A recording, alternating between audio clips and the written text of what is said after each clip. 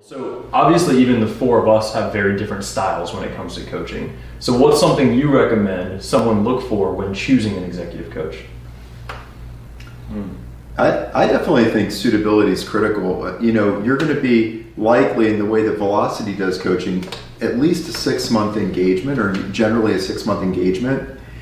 And it's important that you're able to build trust very quickly. For some people, that could be in the form of very direct feedback, and others it could be in the form of very empathetic listening. A really good executive coach is able to match the moment. But some coaches have different dispositions naturally.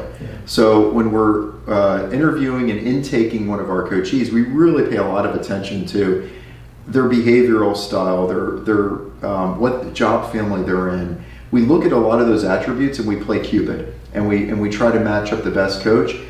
I would say most Velocity coaches, clearly I'm biased, but most Velocity coaches have enough range that they can match the moment and really provide a lot of value to almost anyone.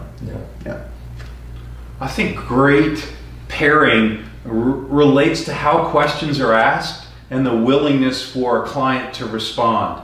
I think a person seeking a coach wants to know that the coach is interested in a wide variety of things. And for me, the people that are gravitating towards me have questions about work, have questions about their personal life, have questions about their trajectory, and those are areas that are not only included but encouraged. And when folks can mirror elements of their personal life and their professional life and bring them together, that makes a dynamic coaching relationship for the right kind of coachee and the right kind of coach. Yeah, it's cool because obviously emotional intelligence is an important factor, right? Which seems like a theme of a lot of what we're referring to, beyond just expertise and being able to bring in their own experiences, but that ability to recognize their self-awareness and the social awareness of the coachee, right? And be able to use that to match the moment, like you said. Yeah, that's cool. Dan, anything you want to add to that? I really don't. Good. You guys covered it.